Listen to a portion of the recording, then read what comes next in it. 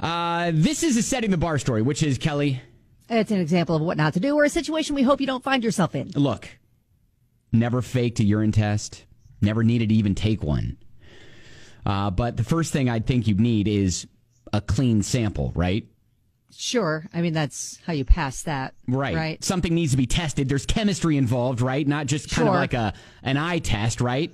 Yeah. Well, Shannon should have been told that, because if you can manage to make it through the day without faking your urine test by using soda and tap water, you're doing okay. Let me guess.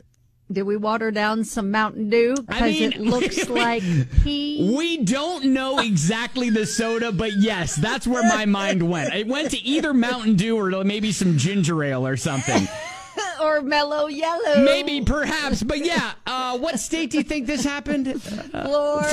Yes, Florida. Shannon, she has been charged with urine testing fraud, which... Oh, that's a thing. Yeah, you can get in trouble for that. Yeah. Oh, not just not getting the job. Right, I mean... getting in actual trouble. She needed to provide a drug test and knew that she was probably not going to pass. So she was like, you know what? Okay. I know what I'm going to do. I'm just going to fill up a little pill bottle with soda and tap water, hide it, and then during the test, just use that. Now, there you go. She was actually caught faking the test in the moment. It wasn't even a case where they were like tested it afterwards and were like, "Oh yeah, this isn't even." They saw her pour the soda in the. Oh my gosh! They saw her pour the pill bottle of liquid.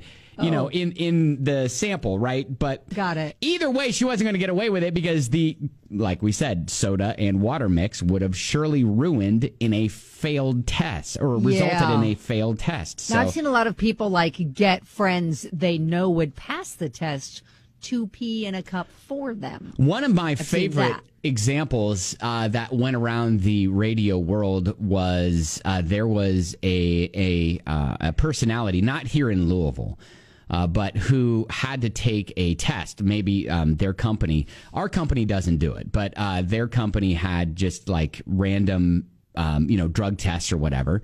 And so used a friend's. Well, turns out they said, "Hey, congratulations, you're pregnant." Oh, and then let me guess.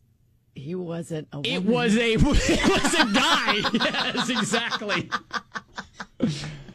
Oh, that's awkward. That's awkward. I mean, you guys must have switched the samples or something. You guys Anyways, the system fixed. Look, I've never had to do one of those, but the first thing I think I'd probably try to do is actually find real urine to use. Okay, so Mountain Dew's not going to work. Mountain Dew Got and it. water not going to work. Yeah, got it. All right, so got again, it. Good note. If you can manage to make it through the day without faking it by using soda and tap water, you're doing okay.